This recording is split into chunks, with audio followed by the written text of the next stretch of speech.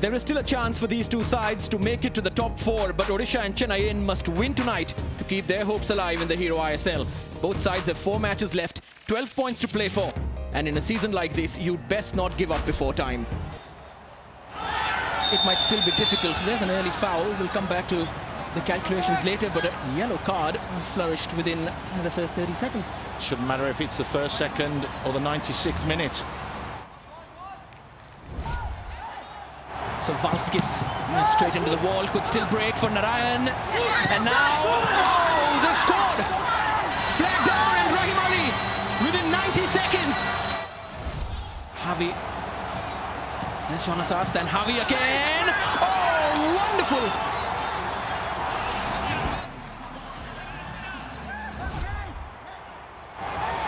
Quick pass into the feet of Coleman, who's going to try this. A slight deflection was there. Not really, goal kick. Javi and Thapa, the playmakers, are doing the running. Borisiuk! Oh! That was something. Sent in with a lot of purpose. Arshdeep called into action. Narayan Das from tight. And back to Jonathas! Oh! Critical touch from Devjit. Early ball sent in. Haridai almost getting the first touch right. It's still open. And Jonathas is there.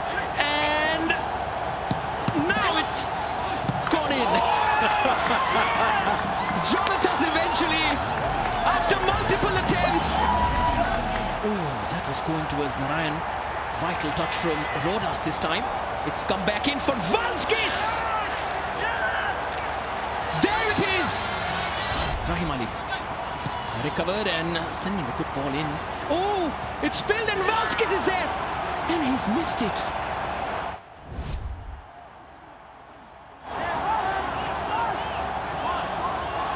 Toiba.